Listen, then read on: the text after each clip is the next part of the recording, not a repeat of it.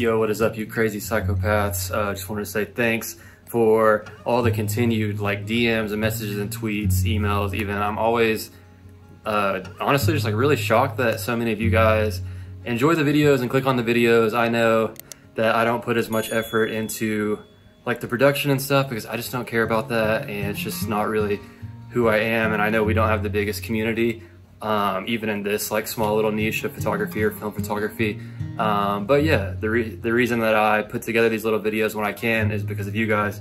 So yeah, I missed you guys. I hope everybody's had like a good, I guess, mid to end summer as we go into fall. I don't think I've made a video in about 2 months. So yeah, I'm still here, been busy, but yeah, I think you guys are gonna like this one. So this video is actually super sick. I went to one of my favorite places in all of the United States. If you're not an American citizen, I would highly encourage you, or if you are an American citizen and you've never been to Oregon and you're interested in nature or photography or both, Oregon is undoubtedly one of the most beautiful places in the world. Especially the coast is even so much different than, say, the California coast or the Florida coast.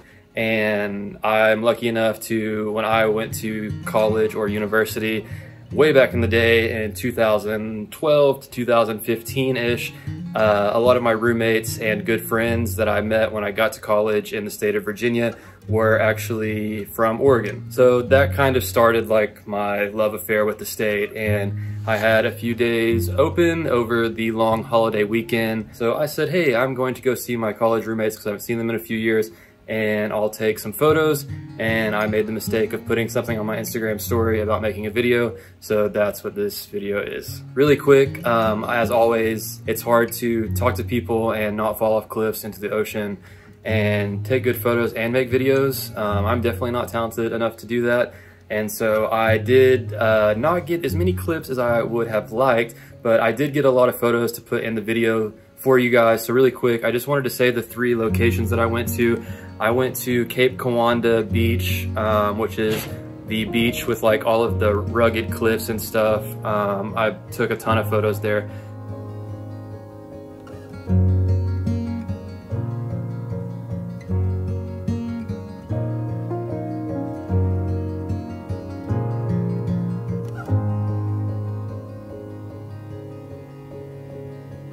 And I went to Mount Hood. I don't think it's a national park, maybe it is, but it's like a really famous area, especially for like skiing and snowboarding. And I went to Trillium Lake, which is a sunrise spot as far as I can research or understand, but I went at sunset because I didn't want to wake up at like 4 a.m. and drive. When I was 23, I probably could have sent that photo mission, but I'm too old and dusty now. So I went to Trillium Lake at Mount Hood.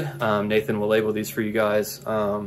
And then the last place I went was called Neskowin Beach. I'm sure it's pronounced differently. I wanted to spend some time with my roommates and not just be like driving all over the state for the 3 or 4 days that I had there. So I went out to Neskowin and shot like midday, super bright sun. And yeah, because that's kind of all the time I had, and so you'll see those photos as well. I didn't take a ton there. Okay, so I gave you why I was there, I gave you where I shot, and lastly, I shot everything on a Mamiya 7 with an 80mm lens and a Contax T2, which has a 38mm lens.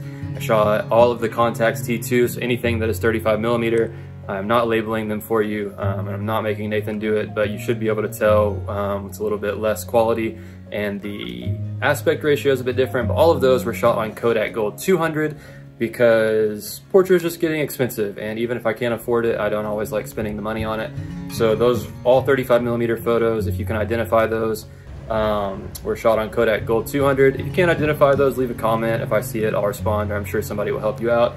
And all medium format photos on the Mamiya 7 were shot on Portra 400, and the Neskowin photos during the day I shot on Portra 160 because I love shooting Portra 160 in the daytime. So yeah, that's the rundown. Whoops, that's where I was, that's why I was there, that's where I shot, and that's the gear that I used.